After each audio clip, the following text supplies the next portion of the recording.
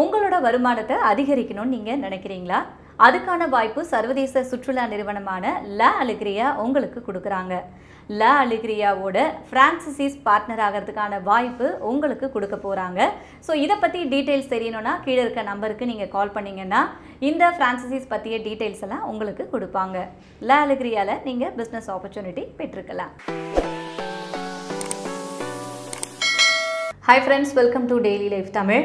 இன்றைக்கி நம்ம நிகழ்ச்சியில் ஒரு முக்கியமான டாபிக் தான் பேச போகிறோம். என்ன டாபிக்னு பார்த்தீங்கன்னா இன்கம் டேக்ஸ் டாபிக் தான் பேச போகிறோம். நிறைய பேருக்கு வருமான வரி கணக்கு எப்படி தாக்கல் செய்கிறது, அதில் இப்போ இருக்கிற நடைமுறைகள் என்ன, அதுவும் இந்த லாக்டவுனில் அந்த வருமான வரி கட்டுறதுக்கான டைம்லாம் நீட்டிச்சிருப்பாங்க. ஸோ இதை பற்றிலாம் நிறைய டீட்டெயில்ஸ் எப்படி தெரிஞ்சுக்கிறதுன்னு யோசிச்சுட்டு இருப்பீங்க. ஸோ உங்களுக்காக தான் இந்த நிகழ்ச்சியை நம்ம இன்றைக்கி போட போகிறோம். ஸோ புதுசாக பார்க்குறவங்க டெய்லி லைஃப் தமிழ் சேனலை சப்ஸ்கிரைப் பண்ணி வச்சுக்கோங்க. இன்னும் நிறைய நிகழ்ச்சிகள் உங்களுக்கு கொடுக்க போகிறோம்.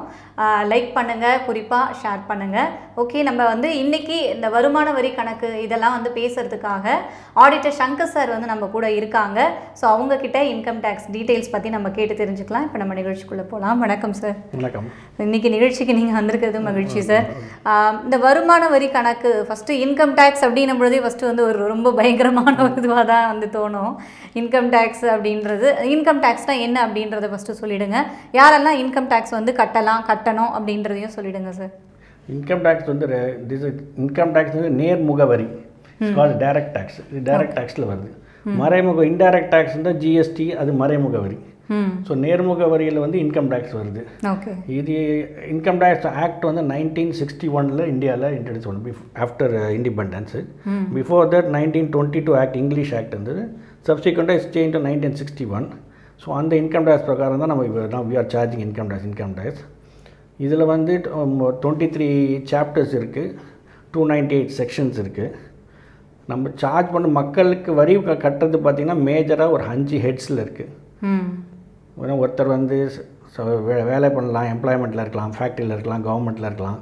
ஸோ அவங்கெல்லாம் எம்ப்ளாயி ரிலேஷன்ஷிப் இருக்குன்னா அது கால் சேல்ரி. ஸோ அது ஒரு ஹெட்டு.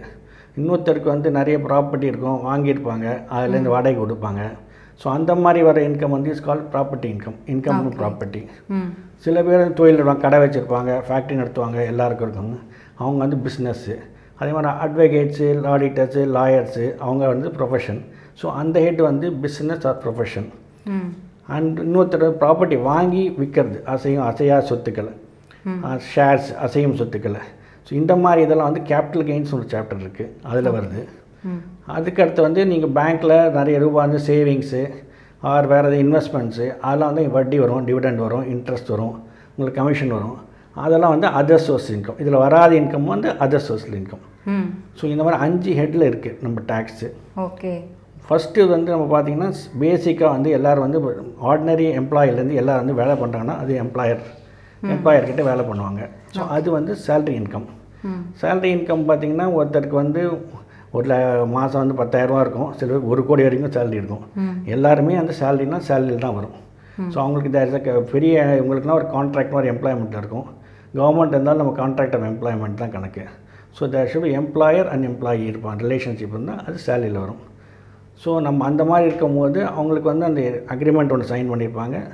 சப்சிக்வெண்ட்டாக அவங்களுக்கு மந்த்லி சேலரி கொடுப்பாங்க. சேலரி ஸ்லிப்ஸ் இருக்கும். அவங்க சேலரி பார்த்திங்கன்னா உங்களுக்கு பேசிக் சேலரி இருக்கும், டிஏ இருக்கும், ஹெச்ஆர்ஏ இருக்கும், லீவ் ட்ராவல் அலவன்ஸ் இருக்கும், அப்புறம் அதர் கம்யூட்டேஷன் அலவன்ஸு, இந்த மாதிரி வேரியஸ் அலவன்ஸ் இருக்கும். டோட்டலாக பார்த்திங்கன்னா மந்த்லி ஒரு கிராஸ் சேலரி லோன் இருக்கும்.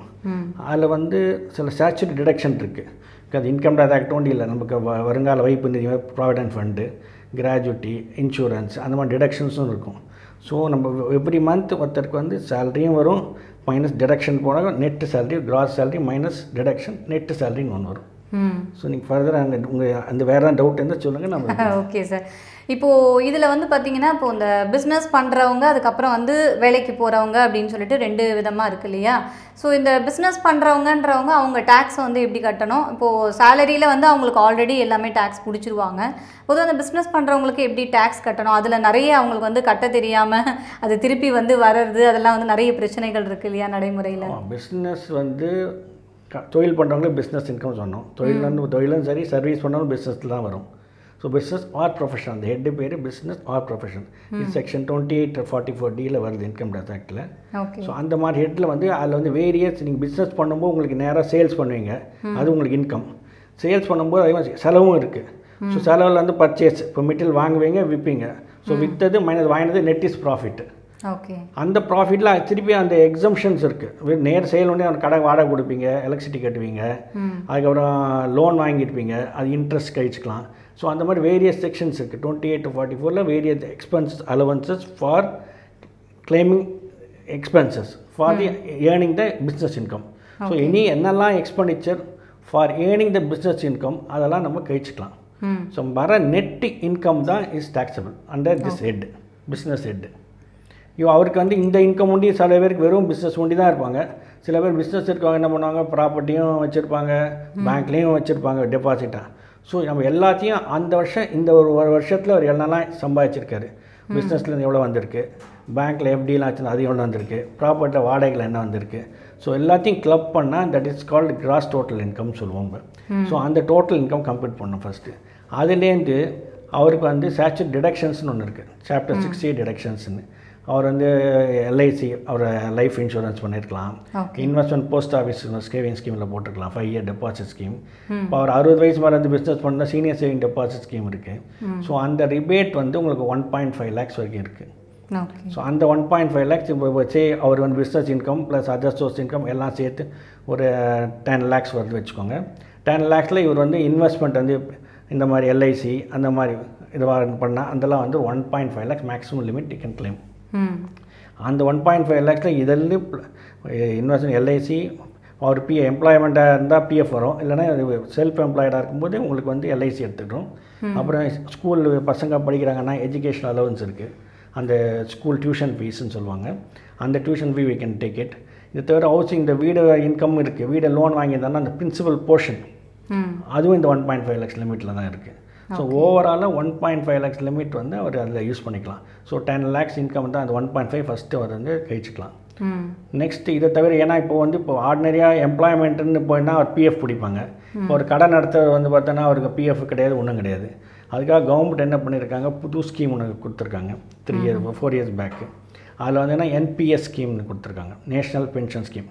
இதில் வந்து கவர்மெண்ட் எம்ப்ளாயும் பண்ணிக்கலாம், ப்ரைவேட் எம்ப்ளாயும் பண்ணிக்கலாம், யார் வேணால் என்ரோல் ஆகிக்கலாம். இது எல்லா நேஷ்னலைஸ் பேங்க்லையும் இருக்குது. என்எஸ்டிஎல் சைட் கூட நீங்களே ஓப்பன் பண்ணிக்கலாம், ஆதார் கார்டு இருந்தால் போதும், பேன் நம்பர் இருந்தால் போதும், நீங்கள் ஓப்பன் பண்ணிக்கலாம். அதில் வந்து நீங்கள் மேக்ஸிமம் வந்து 50,000 rupees எக்ஸ்ட்ரா போடலாம். ஸோ 1.5 lakh ரூபா ப்ளஸ் ஒரு 50,000 ரூபா. ஸோ அது போட உங்கள் 2 lakhs கழிச்சிக்கலாம். Okay sir.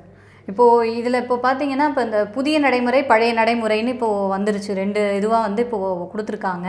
இப்போ நிறைய பேருக்கு வந்து பார்த்திங்கன்னா நம்ம டேக்ஸ் பே பண்ணுறது இப்போ அந்த பழைய நடைமுறைப்படி பண்ணணுமா இல்லை இப்போ புதிய நடைமுறைப்படி பண்ணுவோமா அப்படின்ற ஒரு சந்தேகம் இருக்கும். இப்போ வந்து அது எப்படி போயிட்டுருக்கு சார்? ஆக்சுவலாக இப்போ தான் வந்து அந்த புது பண்ண அமலுக்கு வரப்போகுது, அதில் கொரோனா வந்தனால டிலே ஆகிடுது. யூஸ்வலாக எல்லாரும் மே மாதம் யூஸ்வலாக எம்ப்ளாயர் வந்து டிக்ளரேஷன் கேட்பாங்க, இந்த வருஷம் நீங்கள் என்னெல்லாம் இன்வெஸ்ட் பண்ண போகிறீங்க, உங்களுக்கு எவ்வளோ மந்த்லி நாங்கள் டேக்ஸ் பிடிக்கணும், பேஸ் எஸ்டிமேட் பண்ணி நம்ம டேக்ஸ் பிடிப்பாங்க.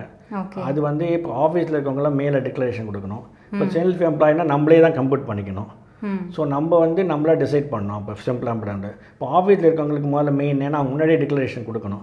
இப்போ அவங்களுக்கு இந்த ஓல்டு ஸ்கீம்னா என்னென்னா, ஓல்டு ஸ்கீமில் வந்து இப்போ நான் ஏர்லியர் ஸ்கீம் வந்திருக்கும் 2.5 to 5 lakhs வந்து நார்மலாக 5% இருந்து 5 to 10 lakhs வந்து 2.5 to 5 lakhs வந்து 10%, 5 to 10 lakhs 20%, பியாண்ட் 10 lakhs 30% இருந்து ஓல்டு ஸ்கீமில். இப்போ நியூ ரேட் வந்து புது பட்ஜெட் அனௌன்ஸ் பண்ணியிருக்காங்க, இனிமேல் தான் நடைமுறைக்கு வரப்போகுது. இந்த இயரில் நடக்கும்படி இருக்குது. அசஸ்மெண்ட்டு நெக்ஸ்ட் இயர் வரப்போகுது. This is called previous year. Next year வரும்போது அசஸ்மெண்ட் இயர். ஸோ இந்த ஃபினான்ஷியல் இயர் இப்போ என்ன கொடுத்துருக்காங்கன்னா, நீங்கள் இதர் ஓல்டு ரேட்டும் பண்ணலாம், நியூ ரேட்டும் யூஸ் பண்ணலான்னு இருக்கேன். நியூ ரேட் என்ன கொடுத்துருக்காங்கன்னா 2.5 to 5 lakhs 5%, அப்புறம் 5 to 7.5 7.5%, அப்புறம் 7.5 lakhs to 10 lakhs வந்து 10%, 10 to 12.5 12.5%, 12.5 15 lakhs வந்து 20%. ஸோ வேரியஸ் ஸ்லாப் கொடுத்துருக்காங்க. ஸோ அந்த ஸ்லாபில் நம்ம போகும்போது நம்ம எது நம்மளுக்கு பெனிஃபிட்டாக இருக்கோ அதை நம்ம யூஸ் பண்ணணும். ஸோ ஆனால் நம்ம வந்து டேரெக்டாக நம்ம யூஸ் பண்ண முடியாது. ஏன்னா இப்போ நம்ம அந்த இன்வெஸ்ட்மெண்ட் சொன்னாலும் 1 லட்சம் 2 லட்சம் 1.5 lakhs இது ப்ளஸ் ஒரு 50,000. இது தவிர ப்ராப்பர்ட்டியில் லோன் வாங்கியிருந்தால் இன்ட்ரெஸ்ட் கிளைம் பண்ணுவோம், அவர் செல்ஃப் ஆக்குபைட் ப்ராப்பர்ட்டின்னு. அது வந்து ஆல்ரெடி 2 lakhs வரைக்கும் இருக்குது. ஸோ அந்த 2 lakhs நம்ம கழிச்சிக்கலாம். ஸோ 2 lakhs + 2 lakhs நம்ம இன்வெஸ்ட்மெண்ட் பண்ணியிருந்தோம் 4 lakhs வரைக்கும் கிடைக்கும். ஸோ இதெல்லாம் போட்டுட்டு பேலன்ஸ் வர இன்கம் தான் டேக்ஸ் வரும். ஓகே. ஸோ அதை வச்சு நம்ம டிசைட் பண்ணோம் இது ஓல்டு ஸ்கீமில் போகலாமா நியூ ஸ்கீமில் போகலாமான்னு. இப்போ பிஸ்னஸ் பண்ணுறவங்களுக்கு இது வந்து ஒரு வாட்டி தான் லைஃப் டைம் யூஸ் பண்ண முடியும், எக்ஸசைஸ் பண்ண முடியும். இதே சேலரிட் எம்ப்ளாயாக இருந்தால் அவங்க இயர் ஆன் இயர் அவங்க அக்கார்டிங் டு இன்வெஸ்ட்மெண்ட் அவங்க கையில் இருக்க சேவிங்ஸ் என்ன இன்வெஸ்ட் பண்ணுறாங்களோ அதை பேஸ் பண்ணி யூஸ் பண்ணிக்கலாம். ஸோ நம்ம வந்து டேரெக்டாக சொல்ல முடியாது. ஆனால் அக்கார்டிங் டு த ஜென்ரல் நடைமுறையில் பார்த்தீங்கன்னா இப்போ நாங்கள் பார்க்குற கேஸ்லாம் மினிமம் இருக்கும் அப் டு 15 lakhs வரைக்கும் இருக்க கேஸ் வந்து ஒர்க் அவுட் பண்ணி திஸ் தான் சூஸ் பண்ணிக்கலாம். பியாண்ட் 15 lakhs இருக்கவங்க ஆல்ரெடி தேவ் இன்வெஸ்டட் கமிட்மெண்ட் போயின்னு இருக்கும். அது எதுக்கு லூஸ் பண்ணனால நீங்கள் பெட்டர் வந்து ரொம்ப சேவிங் வரல உங்களுக்கு. ஸோ அது ஓல்டு ஸ்கீம்லேயே இருக்கிறது பெட்டர். அதான் நாங்கள் அட்வைஸிங். Okay sir. இப்போது இந்த லாக்டவுன் பீரியடில் பார்த்தீங்கன்னா இப்போது டேக்ஸ் கட்டுறதுக்கான அந்த டைம் டியூரேஷன் வந்து கொடுத்துருக்காங்களா? அது எப்படி இருக்குது சார்? இப்போ ஆல்ரெடி இப்போது லாஸ்ட் இயருக்கு அசஸ்மெண்ட் இயர் வந்து போன வருஷத்துக்கு மார்ச் ஃபினான்ஸ் இயருக்கு முடிஞ்சு போச்சு. அதுக்கு ஆல்ரெடி ரிட்டர்ன் ஃபைல் பண்ணியிருப்பாங்க. March 19 March already return file பண்ணிட்டோம். இந்த ஜூலையில் இருக்குது, செப்டம்பரில் இருக்குது, அக்டோபரில் இருக்குது, எல்லோரும் பண்ணியிருப்பாங்க. பண்ணாதவங்க வந்து மார்ச் வரைக்கும் டைம் இருக்குது வித் பெனால்ட்டி பண்ணுறது. அந்த மார்ச் வரைக்கும் இருக்க பெனால்ட்டி ஃபைல் பண்ணுறதை வந்து now the extend up to June because corona பீரியடில். அதே மாதிரி அதுக்கு முன்னாடி வருஷமும் பண்ணிட்டு வந்து எதாவது ரிவைஸ் பண்ணணும் அந்த மாதிரி ரிட்டர்ன் வந்து பண்ணுறதுக்கும் அந்த வந்து இப்போ எக்ஸ்டென்ஷன் கொடுத்துருக்காங்க பிலேட்டட் ரிட்டர்ன்ஸும். ஸோ எல்லாமே ஜூன் வரைக்கும் கொடுத்துருக்காங்க. அதே மாதிரி மார்ச் மாதம் இந்த கரண்ட் இயர் லாஸ்ட் முடிஞ்ச இயர் 20 மார்ச் முடிஞ்ச இயர் அதுலேயும் டிடிஎஸ் யார் யார் கட்டாமல் இருந்து லாஸ்ட் குவார்ட்டர் கட்டாமல் இருந்திருப்பாங்க. ஏன்னா யூஸ்வலாக நம்ம மார்ச் இது வந்து ஏப்ரல் மாதிரி மே ஃபர்ஸ்ட் வீக்கில் கட்டிடுவோம், ரிட்டர்ன் ஃபைல் பண்ணுவோம் டிடிஎஸ் ரிட்டர்ன். அதுக்கும் இப்போ என்ன பண்ணிட்டாங்க நம்ம எக்ஸ்டென்ஷன் கொடுத்து நீ ஜூன் வரைக்கும் கட்டலாம். ஆனால் இன்ட்ரெஸ்ட் வந்து பாதியாக குறைச்சிருக்காங்க. லேட் ஃபீ எல்லாம் கிடையாது, ஒன்லி இன்ட்ரெஸ்ட் வந்து பாதியாக குறைச்சி கவர்மெண்ட் பெனிஃபிட் கொடுத்துருக்கு. ஸோ எல்லாமே ஆல்மோஸ்ட் எல்லாமே ஜூன் வரைக்கும் கொஞ்சம் கொடுத்துருக்காங்க ரிலாக்ஸேஷன். Okay sir. இப்போது இன்னொரு டவுட் வந்து நிறைய பேருக்கு வந்து என்னென்னா இப்போது சேலரி இதுக்கு எம்ப்ளாயீஸ்க்கு வந்து இந்த டிடிஎஸ் வந்து பிடிக்கிறாங்க இல்லையா? ஸோ இந்த டிடிஎஸ் வந்து திரும்பி வர்றது அப்படின்றது அதுக்கு எப்படிலாம் நம்ம வந்து ஃபாலோ பண்ணணும் அப்படின்ற விஷயம் வந்து இன்னும் நிறைய பேருக்கு தெரியல. என்ன ஐடி எல்லாம் கொடுக்கணும் எப்படின்றது. ஸோ அந்த விஷயங்கள் எப்படின்னு சொல்லுங்கள்.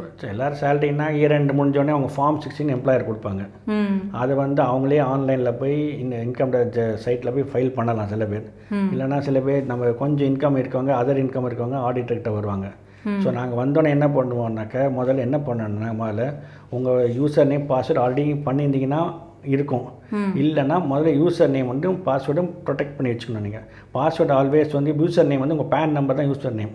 அது இன்கம் டேக்ஸ் சைட்டில் incometaxindia.gov உள்ளே போயிட்டு உங்கள் டீட்டெயில்ஸாக ஃபில் பண்ணணும். நேமு, அட்ரஸ்ஸு, உங்கள் பேன் நம்பர், ஆதார் நம்பர் இதெல்லாம் பண்ணணும். ப்ரொஃபைல் செட்டிங் சொல்லுவாங்க. ஸோ அந்த ப்ரொஃபைல் செட்டிங்கில் முதல்ல உங்கள் டேட்டாவை செட் பண்ணிக்கணும்.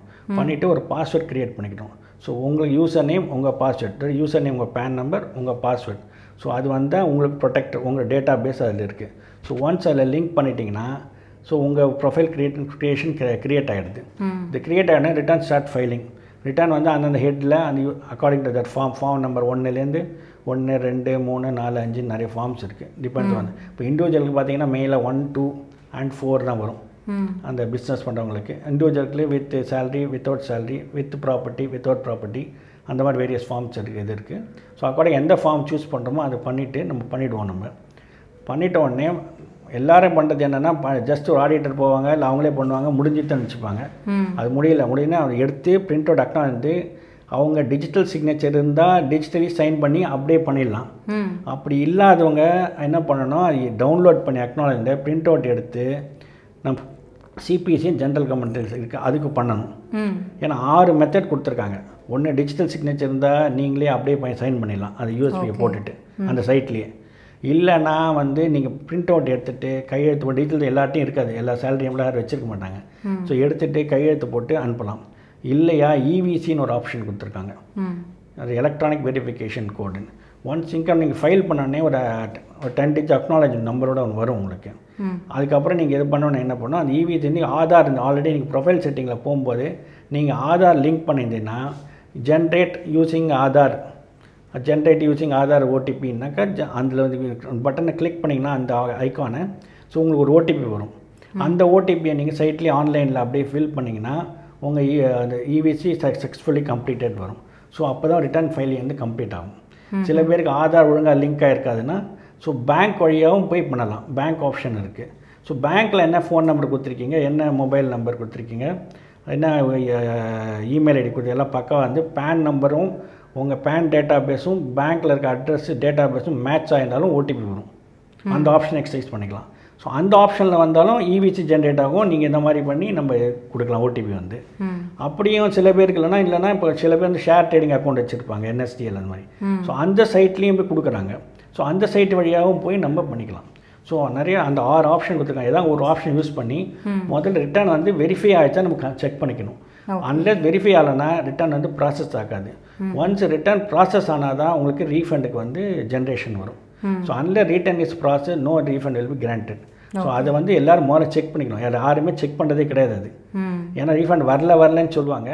பட் உள்ள முதல்ல அவங்க ப்ரொஃபைல் உள்ள போய் பார்க்க. ஸோ என்ன இந்த மாதிரி நீங்கள் சொன்ன விஷயங்கள்லாம் வந்து அவங்க நல்லா கவனிக்கணும். இவ்வளோ விஷயங்கள் இருக்குது. 6 ப்ரொசீஜர் சொல்கிறீங்களா சார்? ஏதாவது ஒரு ப்ரொசீஜர் யூஸ் பண்ணி முடிச்சிருக்கணும். அதுலேயே போனீங்கன்னா டேட்டா ஃபைலிங் வரும். அது உள்ள சீக்வன்ஸே வரும். உங்கள் ப்ரொஃபைல் உள்ளே போனீங்கன்னா மை அக்கௌண்ட் உள்ளே போனீங்கன்னா இந்த எந்த இயர் அசஸ்மெண்ட் சூஸ் பண்ணிங்கன்னா உங்கள் டேட்டா ஃபைலிங் ஆஃப் ரிட்டர்ன் வரும். தென் ப்ராசஸ் டேட் வரும். அக்னாலஜ்மெண்ட் ரிசீவ்னா ரிசீவ்ட் வரும். உங்கள் அப்புறம் ப்ராசஸ் ஆயிடுத்துன்னு வரும். நெக்ஸ்ட் வந்து ஒன்ஸ் ப்ராசஸ் ஆனால் 143(1) ஒரு ஜென்ரேஷன் ஆகும். நீங்கள் ஃபைல் பண்ணதும் இன்கம் டேக்ஸ் கம்ப்ளீட் பண்ண கரெக்டாக இருக்குது அப்படின்னு ஒரு 143(1) ஒரு இது வரும், ஆர்டர் வரும் ப்ரொவிஷனில். ஒன்ஸ் அந்த ஆர்டர் வந்துட்டுனா ஆட்டோமேட்டிக்காக ரீஃபண்டுக்கு ஜென்ரேஷன் ஆகிடும். ஸோ உங்கள் ரீஃபண்ட் வந்து ஜென்ரேட் அதுவும் அந்த இன்ஃபர்மேஷன் அப்டேட் ஆகிடும். ஆர்டர் ப்ராசஸ் ரீஃபண்ட் வந்து issued. So refund issue request வந்து அங்கேயும் சம்டைம் நாங்கள் பேங்க் அக்கௌண்ட்டில் கரெக்டாக அக்கௌண்ட் நம்பர் இந்த ஃபார்மில் நீங்கள் ஒழுங்காக ஃபில் பண்ணனா ரீஃபண்ட் போய் சேர்ந்துருக்காது. அந்த மாதிரி தான் அதுவும் சொல்லும் ரீஃபண்ட் ஃபெயில்டுன்னு இண்டிகேட்டிவ். தென் அகைன் நீங்கள் என்ன பண்ணணும், திருப்பி பேங்க் டேட்டா பேஸில் தப்பு இருந்தால் நம்ம செக் பண்ணிக்கிட்டு அப்போ திருப்பி நம்ம ரீஇஷ்யூ ரிக்வஸ்ட் கொடுக்கலாம். அதுக்கு உங்கள் பேங்க் அக்கௌண்ட் வந்து IFSC கோடு சரியா இல்லை, ஒரு இதாக மேட்ச் இதுவாக இருக்கும், ஃபார்மில் கரெக்டாக பண்ணலைன்னா நீங்கள் திருப்பி வந்து செக் நம்ம ஸ்கேன் பண்ணியும் கொடுக்கலாம். பேங்க் டேட்டா பேஸை கரெக்ட் பண்ணாலும் பண்ணலாம். அது என்ன ப்ராப்ளமாக சொல்கிறது அந்த ப்ராப்ளத்தை we have to rectify it. Okay sir. உங்களோட வருமானத்தை அதிகரிக்கணும்னு நீங்கள் நினைக்கிறீங்களா? அதுக்கான வாய்ப்பு சர்வதேச சுற்றுலா நிறுவனமான லா அலிக்ரியா உங்களுக்கு கொடுக்குறாங்க. லா அலிக்ரியாவோட ஃப்ரான்சிசிஸ் பார்ட்னர் ஆகிறதுக்கான வாய்ப்பு உங்களுக்கு கொடுக்க போகிறாங்க. ஸோ இதை பற்றி டீட்டெயில்ஸ் தெரியணும்னா கீழே இருக்க நம்பருக்கு நீங்கள் கால் பண்ணிங்கன்னா இந்த ஃப்ரான்சிசிஸ் பற்றிய டீட்டெயில்ஸ் எல்லாம் உங்களுக்கு கொடுப்பாங்க. லா அலிக்ரியாவில் நீங்கள் பிஸ்னஸ் ஆப்பர்ச்சுனிட்டி பெற்றுக்கலாம்.